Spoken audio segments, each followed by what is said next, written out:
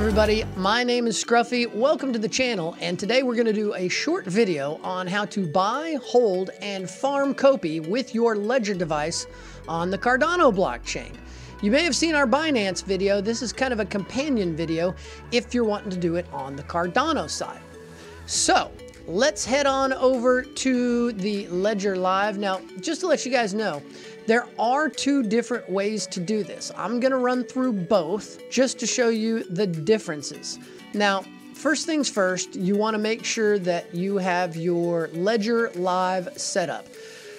This video, we're not going to run through the entire process. There's tons of videos out there. It's pretty simple. You plug in your Ledger, you run through the directions on screen. And also, the other important thing is make sure that Ledger Live is completely updated. Also, if you have any firmware updates, make sure those are done as well. Now, the first thing you're going to want to do is go over here to Manager tab, and you're going to want to click on that. You want to make sure that you have the Cardano application installed.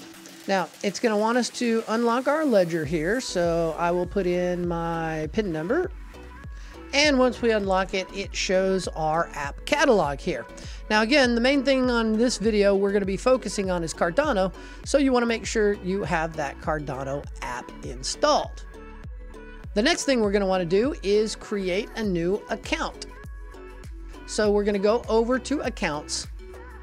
You can either click on the button down here at the bottom or the pretty purple one here up at the top. So we'll click Add an Account, and it wants us to choose our crypto asset. So we're going to select Cardano. We're going to hit Continue.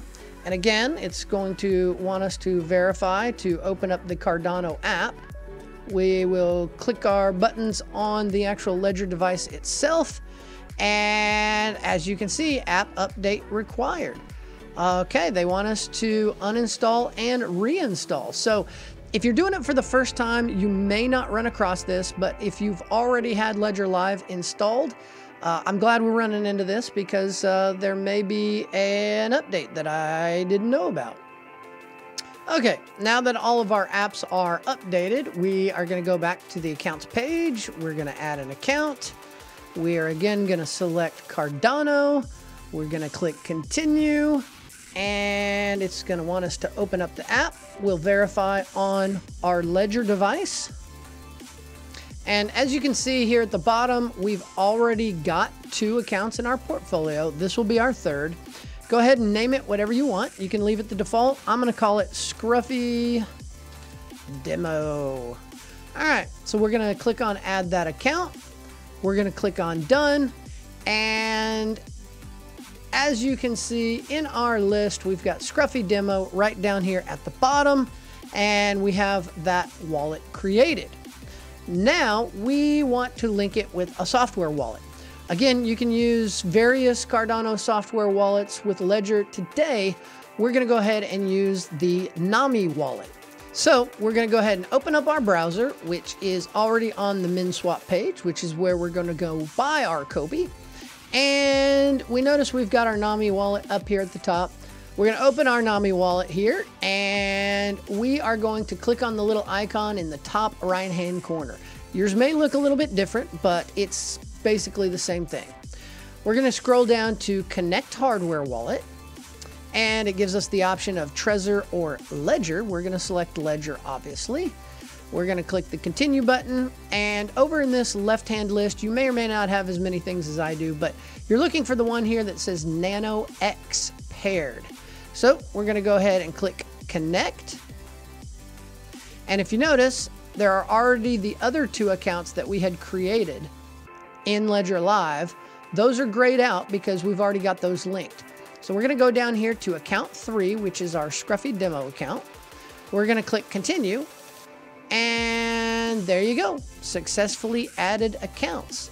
Now we have our third Ledger account right there. Now, if you want to confirm that they are the same account, we can click on Receive and check out our wallet address. As you can see right here, it ends in 7MH. It's kind of small, kind of hard to read, but trust me, it ends in 7MH. Now, if you want to verify, we can go over to Ledger, we can click on Receive, and as you can see here, the address also ends in 7MH.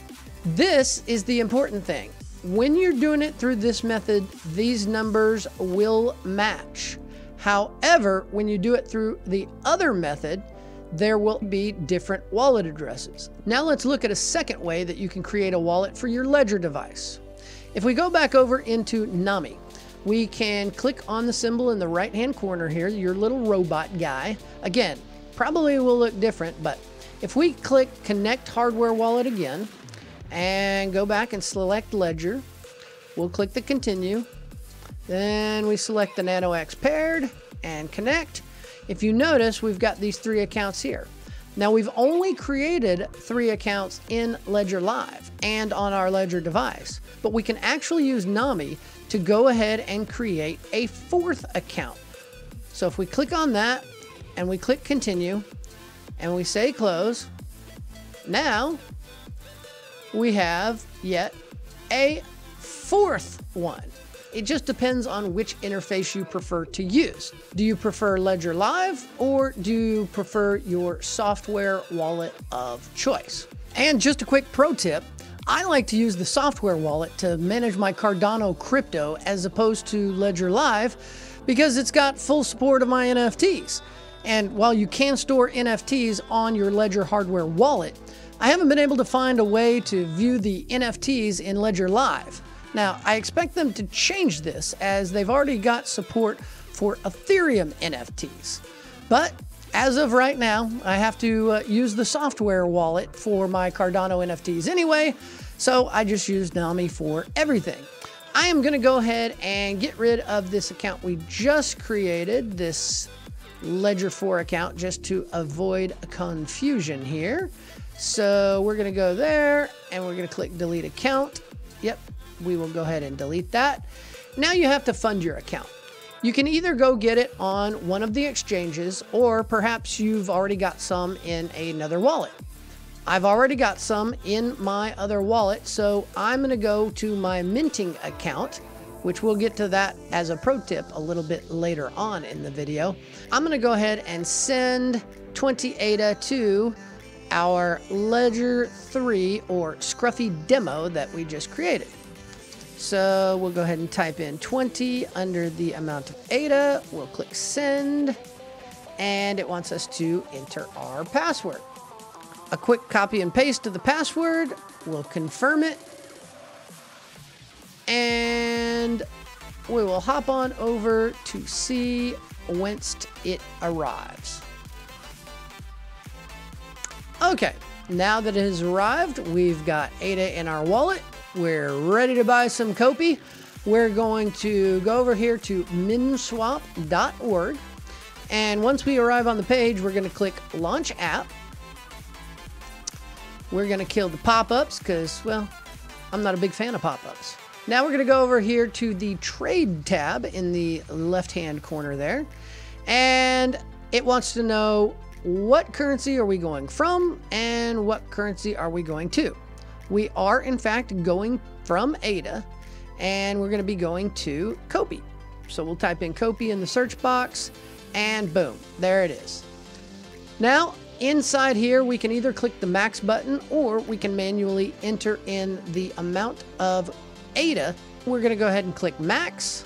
If you notice, even though it's showing our balance of 20 ADA, just above the ADA symbol up here, it's only allowing us to do 14.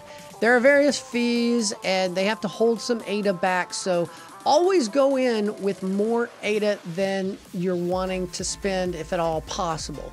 If you can throw in an extra 5, 10, 15 ADA in there, that'll help cover some of those fees. But that's okay. We're going to go ahead and buy 14 ADA's worth, which is going to get us approximately 83 Copi tokens. We'll go ahead and click the swap button. And this is going to break down how much you're going to receive, slippage tolerance, price impact. You guys can go through all of these on your own. Everything looks good to me. I'm going to go ahead and confirm the swap.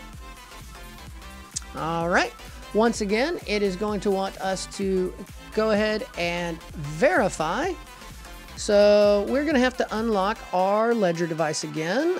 We'll click sign, confirm, and now it wants us to actually confirm the transaction on our ledger.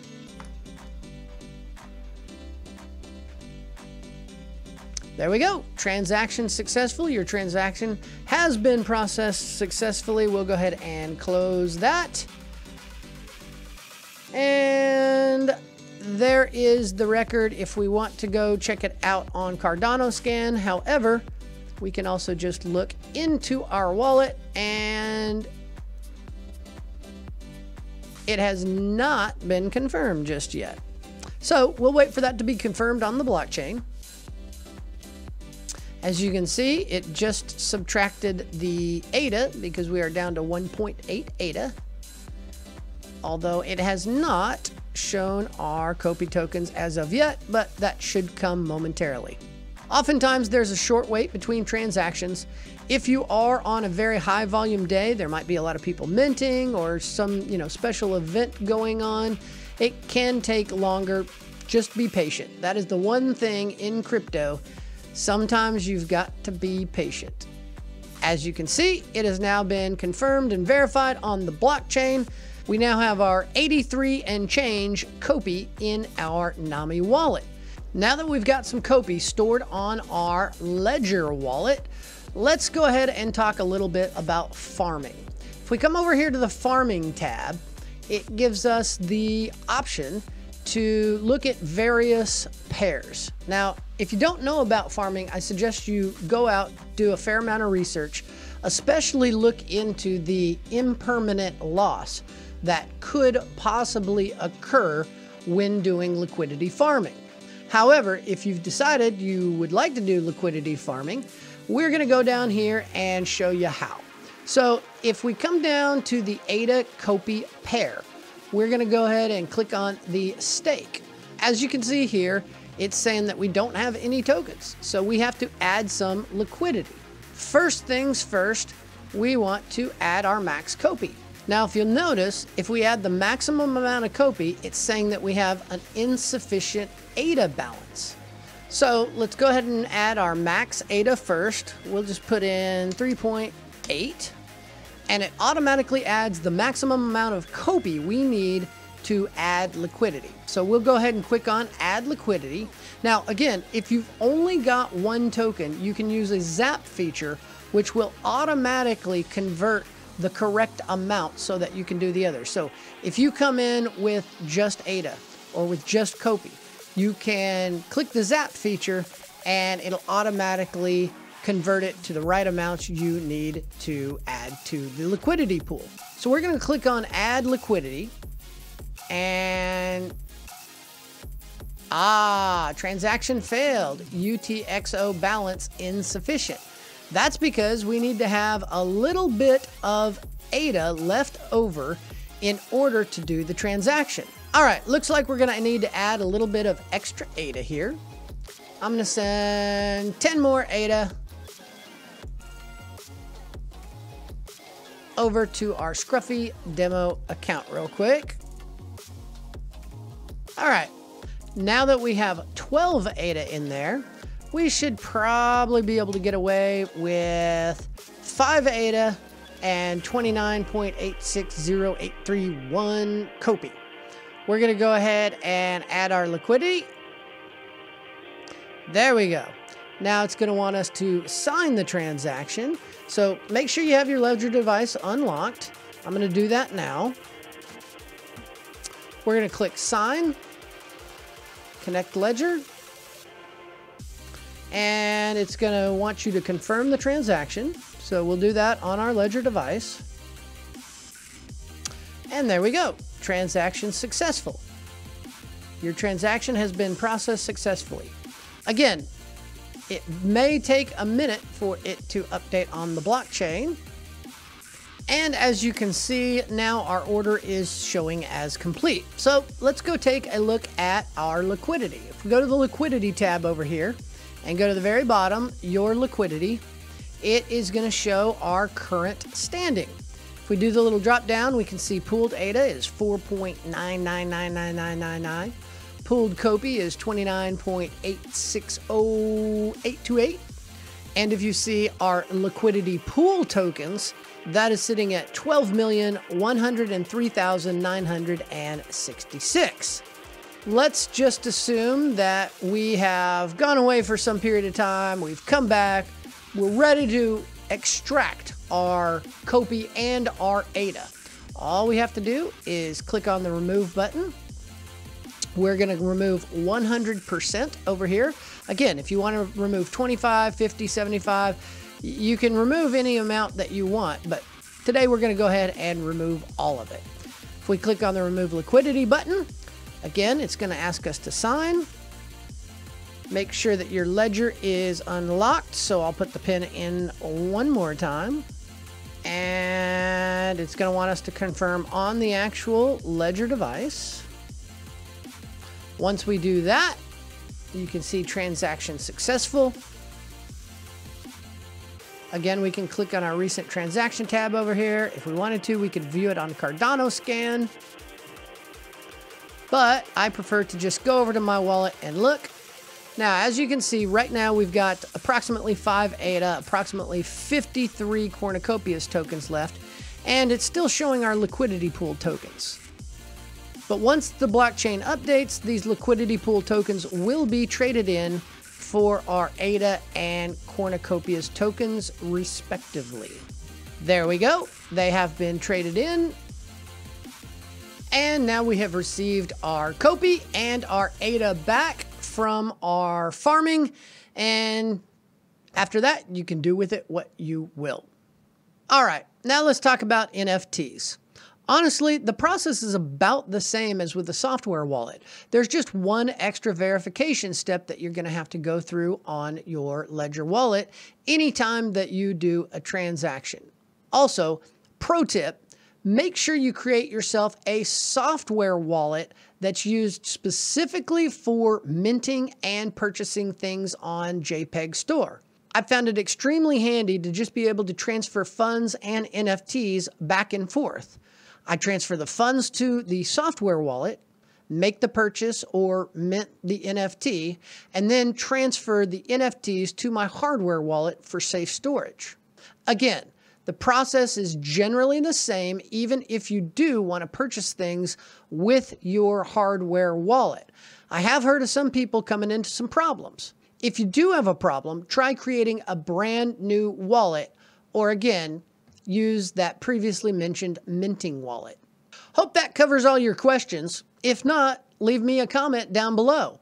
Also, don't forget to like or subscribe if you found anything helpful, interesting, or useful in this video. Don't forget to turn on notifications. It really helps out the channel and lets you be informed as soon as we come out with new content.